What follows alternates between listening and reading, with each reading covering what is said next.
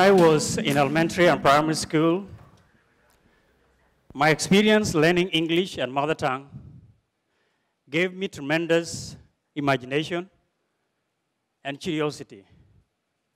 A few years later, when I was in the university, that curiosity and imagination evolved into something that constitutes my talk today, the Nigerian script. A script that I created to write underdeveloped indigenous languages in South Sudan, the Nile Valley region, Africa, and beyond. To go back to my time in elementary school, when they taught me English alphabet, I tried to make sense of the letters by relating them to anything that I had seen in my local environment. And it was not easy to connect the dots. So I started to cram them, memorize them, like any of you. I guess that's all what we did. So after successfully memorizing the letters, it was time to start to read and to write. And the first teacher to make sense to me was my mother tongue teacher, because he taught me to pronounce words letter by letter, slowly and then quickly. So I would start to pronounce like the word B-O-L. I would say B-O-L, B-O-L, bol. And then it started to make sense to me, and I was excited. I tried with a few more words like deng, deng, and then I started to read, and I was excited. I thought I could apply the same thing in English because I knew English alphabet, but when I tried, I was disappointed it didn't work. C-O-W, to me it was cho-o-wa, cho. That is not correct. My teacher for English said it's cow. And I was like, that is K-A-W. He said it is English. This is how it is. A few more examples. B-O-O-K, I said book. And the teacher said book. And I gave up. So the only way for me was to hear somebody pronounce an English word, and then I could pronounce it correctly. My knowledge of English alphabet was not sufficient for me to pronounce English words. And that was the first time I was curious why English was the way it is. Later on, when I was close to ending my primary school, I went to Maridi, a town in southwestern South Sudan, and I started to learn about European explorers and missionaries' activities in East Africa at the time. And these are people who came all the way from Europe. They didn't know any African language, and the Africans at that time did not know any of European languages. But these people managed to learn the languages and even to establish alphabet for some of the languages that are written today. So I was impressed by their work, and I tried to look at it, and I saw something. And it was the fact that certain letters were 2 letters, 3 letters, and they are pronounced as one sound. It's because some of those sounds in our languages are not in English. So I thought to myself, maybe we couldn't have something like this. Maybe a single letter would be good. Or they could have created an entirely new writing system. But as a kid, I said, maybe it cannot be done. And at that time, I said, all right, forget it. Went to high school in Uganda. And by 2010, when I went to University of Bahr Ghazal in Khartoum, I started to learn Arabic. And when I learned Arabic, I started experimenting the same problems again. And that time I said, well, maybe I have to create the script that I dreamt of when I was in primary school. And this was the time I started to create an Nigerian script. Then in 2012, I was confident it was something that can be useful to write our languages. And then I started to read about different writing systems. And I learned, actually, the ancient Egyptians were the first to develop writing system. And the first of these, I don't know how many of you have ever heard of hieroglyphs, Egyptian hieroglyphs. This is how it looks like. They develop it from objects and animals in their environment, just like I was doing. And I was amazed. And then from these, there was also Meretic writing system, which was in ancient Sudan, in my own country. I didn't even know. So I was glad that my childhood dream made me to know a lot of things that I didn't know. And I started to learn about different cultures, about different languages. And I learned the Greek, developed their alphabet from Phoenician alphabet, which is an alphabet which was used in Middle East. The Greek did this because Phoenician alphabet was not sufficient to write Greek language. And I felt this was actually a justification for my creation, because there are so many sounds that are not represented by English alphabet. So at this point, someone would wonder, why is this script actually good for underdeveloped indigenous languages?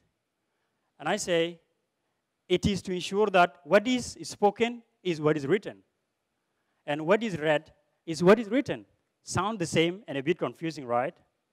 It is not actually confusing and not the same. Look at this example. We say knowledge. And if you say to somebody who does not know English and who can write ideally phonetically well, they will write N-O-L-E-J, knowledge. If I give them the word knowledge as it is spelled in English, they will pronounce it knowledge, which is not really correct.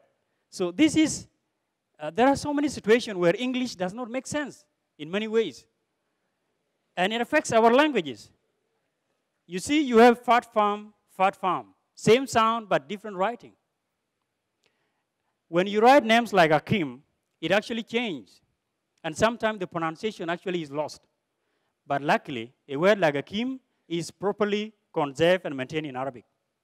So the pronunciation will not change over ages. But for indigenous languages that don't have any writing that can conserve them, they change meaning over time and actually could be lost. I like to compare it to driving a square peg into a round hole.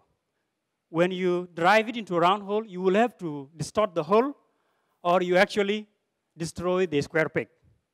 And what happens? It loses bits of it. And then this is exactly the situation with underdeveloped languages. They force them into writing system which does not accommodate them fully. And over time, they lose some of their originality, and some words are lost. I will give some examples in my country. These words, Tonj is the correct word, but it's now wrongly written as on the right side. We have Yurul, which is written as Yurul. Raja, which they write as Raga. And you have Pangak, they write as Fangak. The language spoken in that town actually don't have F in their language. And we have a town, it's called Awil nowadays, but actually its original pronunciation was Awil, which is the first word. It then changed to be called Awil, but then they write it as a whale. See? The language has changed, and the meaning actually is also lost. So Nalayan script ensure that one-to-one phoneme and letter correspondence, one sound, one character, is maintained across all dialects, all languages, so that pronunciation is made easier. So that you don't have a situation where you have J is equal to G, like sometime in technology, it's supposed to be technology. Actually in Bahasa Melayu, but they write it as technology. Should be J, right? So this is the problem that the Nalayan script will resolve. How does it solve this? We create many multiple letters, like 50 consonants and 28 vowels, so that a language that uses many vowels and many consonants can be accommodated. In South Sudan, we have a language called Baka, which uses about 38 consonants, and we have another language that uses 37 letters. It is even worse if you go to Southern Africa languages, like Xhosa. I don't know how many of you know Xhosa language. Have you? All right, I can see some hands there. Nelson Mandela is actually from Xhosa people. Their language has over 65 letters. And how do they do that? They put 3, 4 letters to represent one sound. And that can be really crazy when you write a word that contains many of those letters. And another feature is we accommodate tones. You know, tones are very important in many languages. Like in Chinese, if you don't have tones, certain words will be confusing. So Nalayan script will have high tone, mid tone, low tone, as well as rising tone and falling tone. So that languages that use 2 tone, 3, 4, 5, they will be able to use those tones and write their language much clearly and much easily. This is the basis of the creation. You know, growing up in a rural area, I had seen a lot of objects. Some of them I have used. And so these were the one I transformed into letters. So maybe some of you are familiar with these. You can recognize some of them. If you don't know, you can just learn later on. And this is how I created it. I just draw certain animals, certain objects. And sometimes I actually ended up not using any of those because they don't fit the rules that I had developed for joining, for writing. So I went ahead, and then this is what the samples look like. In 2013, I had not yet got an app to type it, so this was my handwritten.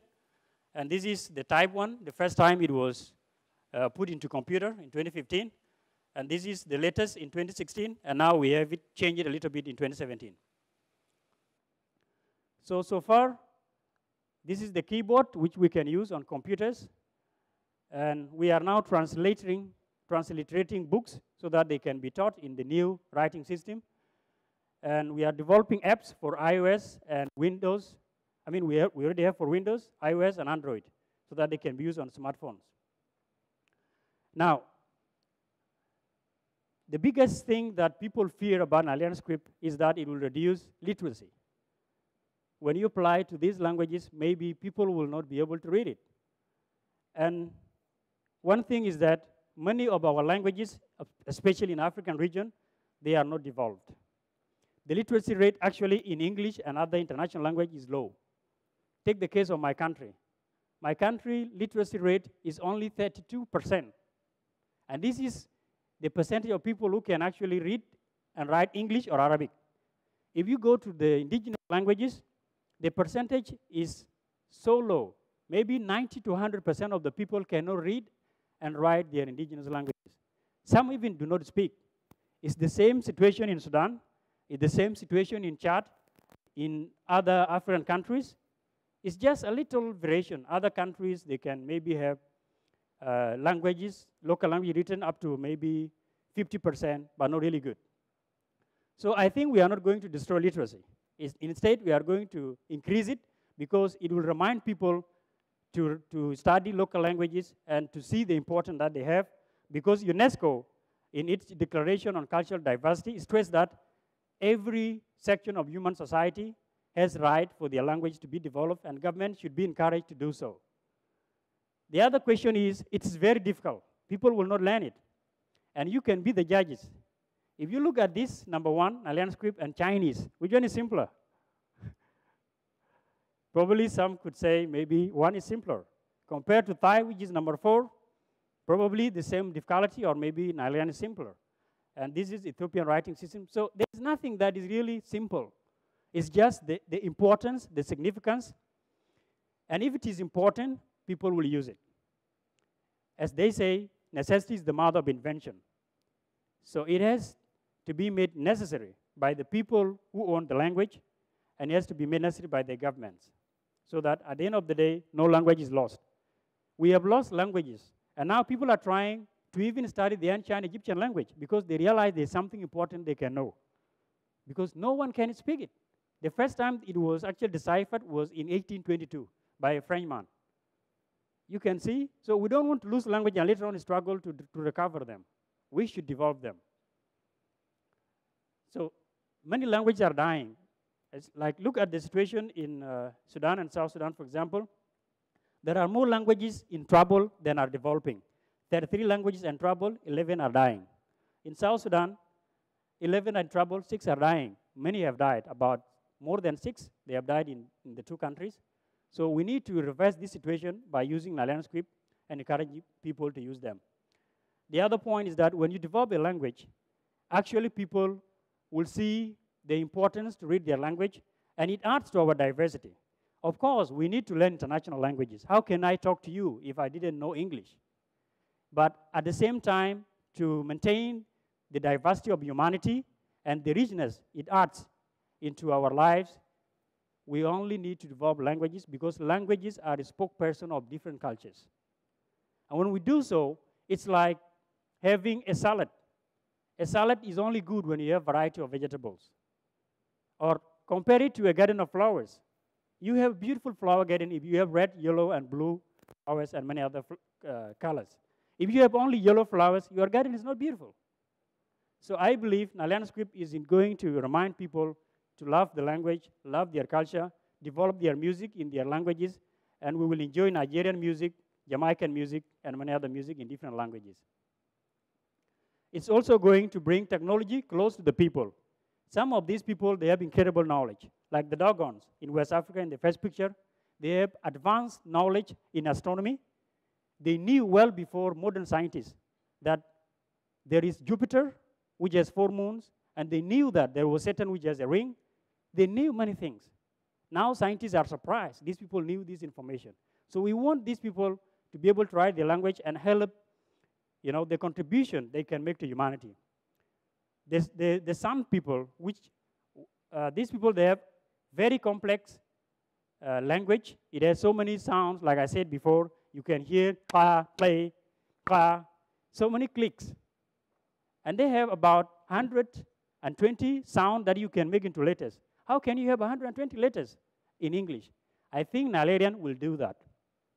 So with this, I believe we can make a difference and we can make humanity much better and make the world a better place if we accommodate diversity by having every language written and by having every culture maintained through their languages.